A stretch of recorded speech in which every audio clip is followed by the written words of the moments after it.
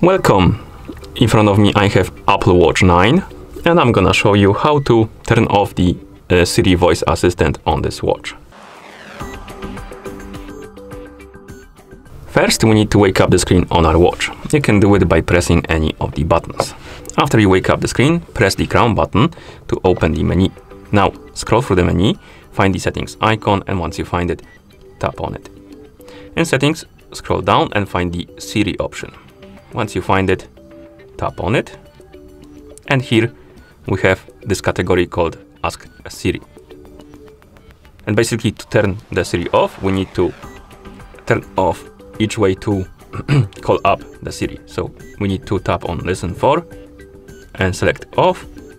Then we need to tap on the switch next to Rise to Speak to turn it off, and then turn off the Press Digital Crown. And once you turn off all of them, you will see this pop-up.